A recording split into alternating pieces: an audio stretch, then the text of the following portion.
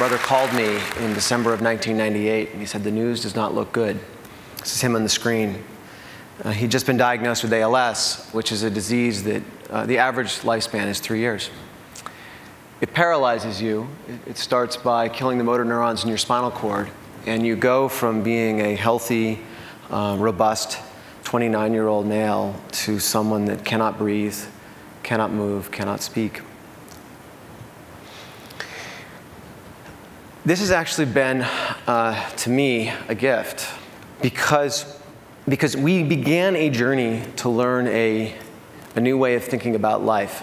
And even though Stephen passed away 3 years ago, we had an amazing journey as a family. We did not even, I think adversity is not even the right word. We looked at this and we said, we're going to do something with this in an incredibly positive way. And I want to talk today about one of the things that we decided to do, which was to think about a new way of approaching healthcare, because as we all know here today, it doesn't work very well. I want to talk about it in the context of a story.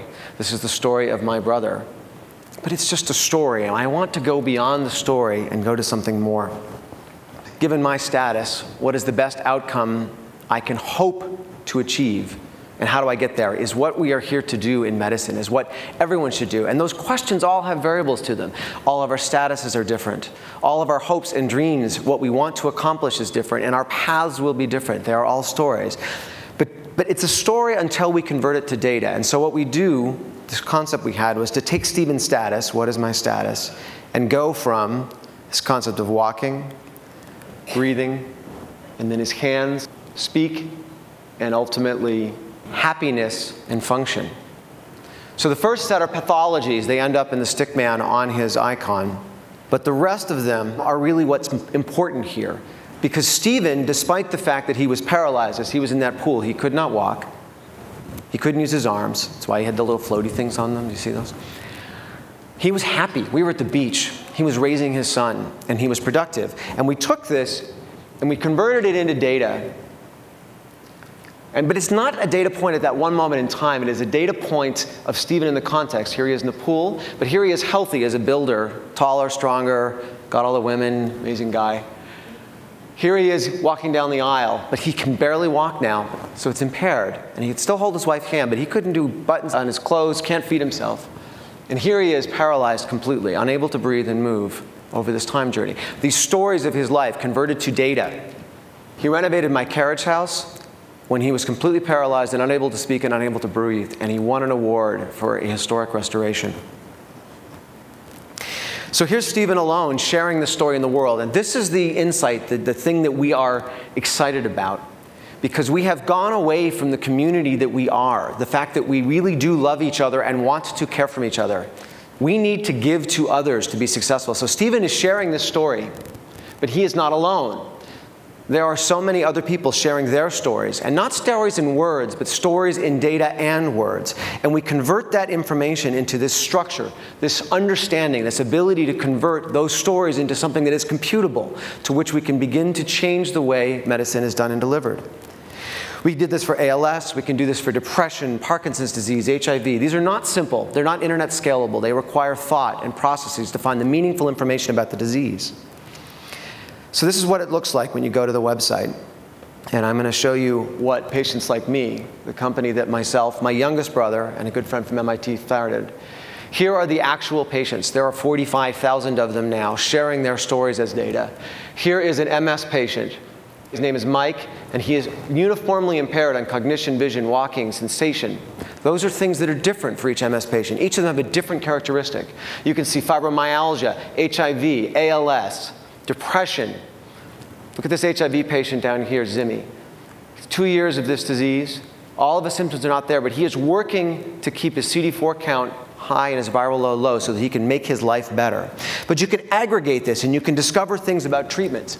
Look at this, 2,000 people almost on Copaxone. These are patients currently on drugs sharing data.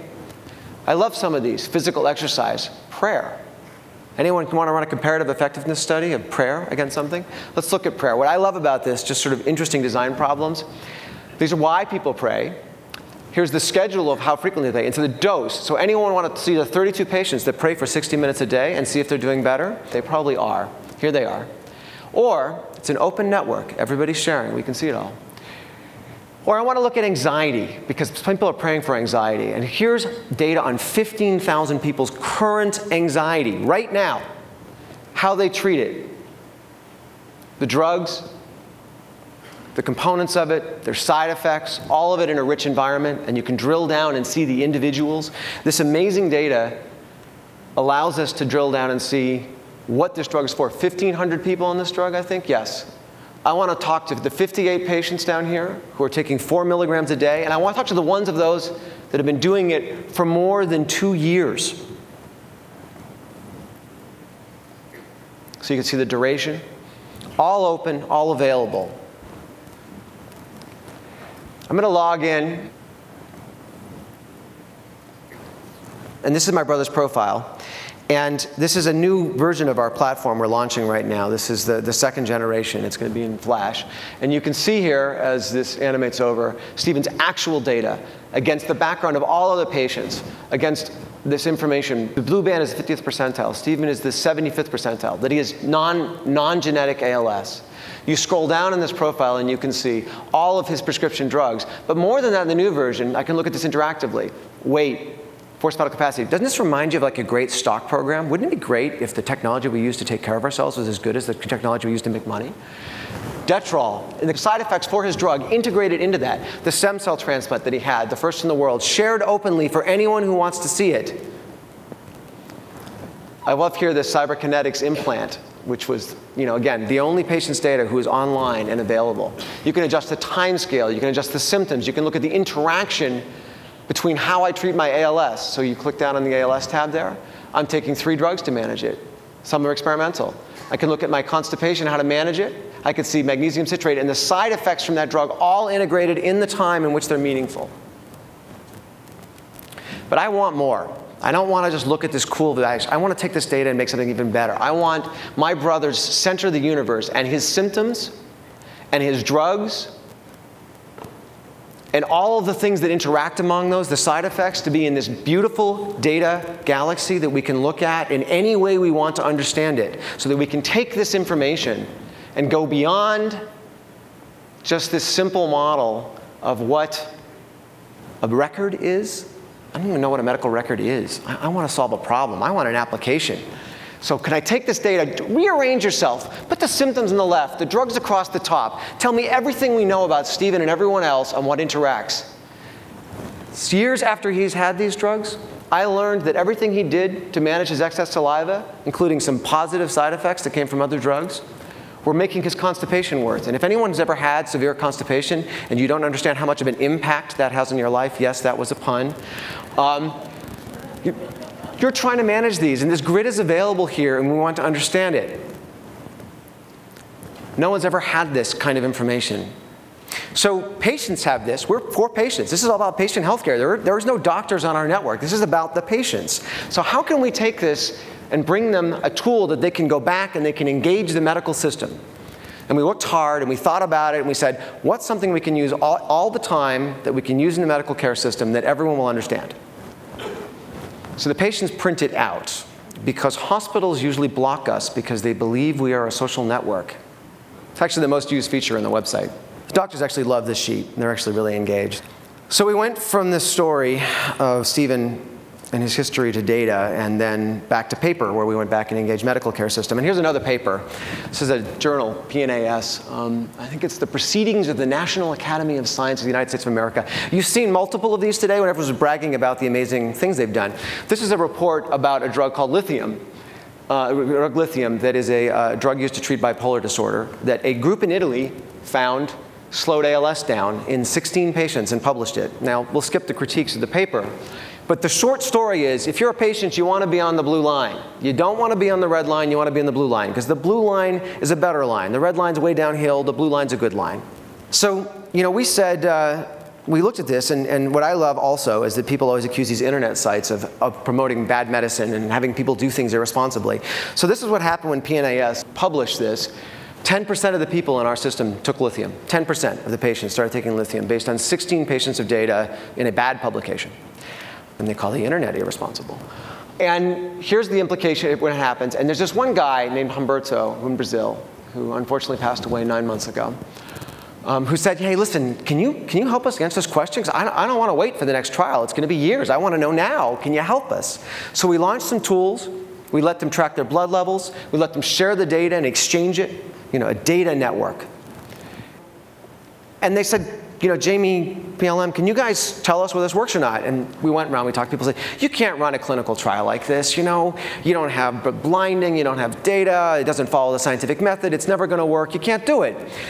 So I said, okay, well, we can't do that. Let me do something harder. I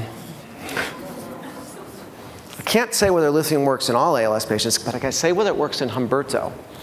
And I bought a Mac about 2 years ago, I converted it over, and I was so excited about this new feature, the time machine that came in Leopard, and we said, because it's really cool. You can go back and you can look at the entire history of your computer and find anything you lost, and I loved it. And I said, what if we built a time machine for patients? Except instead of going backwards, we go forwards. Can we find out what's going to happen to you so that you can maybe change it? So we did. We took all the patients like Humberto. That's the Apple background. We stole that because we didn't have time to build our own. It's a real app, by the way. This is not just graphics. And you take those data, and we find the patients like him, and we bring their data together, and we bring their histories into it. And then we say, well, how do we line them all up? So we line them all up so they go together around the meaningful points, integrated across everything we know about the patient, full information, the entire course of their disease. And that's what is going to happen to Humberto unless he does something. And he took lithium, and he went down the line. And it works almost every time. Now, the other ones that it doesn't work are interesting, but almost all the time it works. It's actually scary. It's beautiful. So we couldn't run the clinical trial. We couldn't figure it out. But we could see whether it was going to work for Humberto. And yeah, all the clinicians in the audience will talk about power and all the standard deviation. We'll do that later. But here's the answer of the patients that actually decided to take lithium. And now these are all the patients that started lithium. It's the intent to treat curve. And you can see here the blue dots in the top, the light ones, those are the people in the study in PNAS that you wanted to be on, and the red ones are the pink ones at the bottom are the ones you didn't want to be. And the ones in the middle are all of our patients from the start of lithium at time 0, going forward, and then going backward. So you can see we matched them perfectly, terrifyingly accurate matching. And going forward, actually, you don't want to be a lithium patient this time. You're actually doing slightly worse. Not significantly, but slightly worse. You don't want to be the lithium patient this time. But that's the, there's a lot of people dropped out. The trial, there's too much dropout. Can we do the even harder thing? Can we go to the patients that actually decided to stay on lithium because they were so convinced they were getting better? And we asked our control algorithm, of those 69 patients, by the way, you'll notice that's 4 times the number of patients in the clinical trial. Can we look at those patients and say, can we match them with our time machine to the other patients that are just like them? And what happens? And even the ones that believe they were getting better match the controls exactly. Exactly. And those little lines, that's the power. So I can't tell you lithium doesn't work. I can't tell you that if you did it at a higher dose or you ran the study properly. I can tell you that for those 69 people that took lithium, they didn't do any better than the people that were just like them, just like me. And that we had the power to detect that at about a quarter of the strength reported in the initial study. And we did that 1 year ahead of the time when the first clinical trial funded by the NIH for millions of dollars failed for futility last week and announced it. So remember I told you about my brother's stem cell transplant. I never really knew whether it worked. I put 100 million cells in his cisterna magna in his lumbar cord and filled out the IRBs and did all this work, and I never really knew.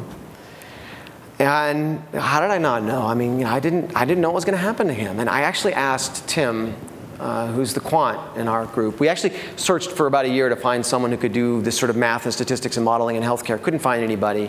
So we went to the finance industry, and there are these guys that used to model the future of interest rates and that kind of stuff. And some of them are available. So we hired one. We hired them, set them up, sits in MATLAB. I IM him things. That's the way I communicate with him. It's like a little guy in a box. I said, I am Tim. I said, Tim, can you tell me whether my brother's stem cell transplant worked or not? And he sent me this 2 days ago. And it was a little outliers there. You see that guy that lived a long time? We have to go talk to him because I'd like to know what happened because something went different. But my brother didn't. My brother went straight down the line. It only works about 12 months. You know, it's the first version of the time machine. First time we ever tried it. We'll try and get it better later. But 12 months so far.